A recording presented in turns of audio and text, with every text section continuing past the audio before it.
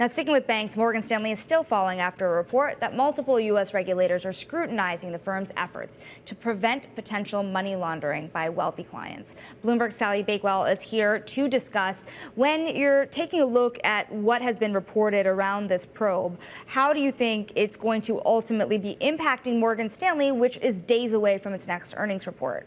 So what was quite surprising, and actually continues to be surprising, is the share price drop, because to some extent some of this probe was already known. We've known since November that the Federal Reserve was scrutinizing whether the bank took adequate steps to prevent potential money laundering by clients outside the US.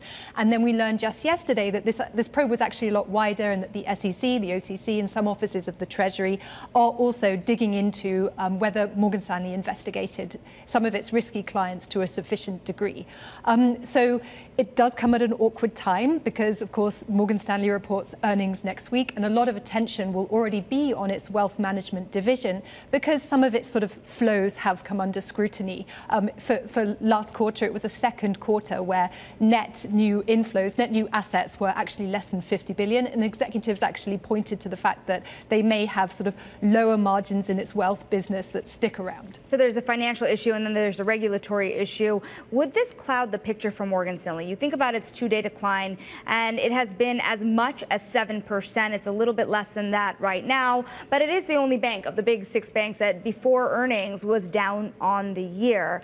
Are there concerns about just the path forward for Morgan Stanley as a unit here when it comes to the wealth business relative to the whole business? Well, indeed. I mean, the wealth business also in February had to, well, it made steps to eliminate about several hundred jobs, which actually only accounted for about 1% of the sort of total 40,000 employees there.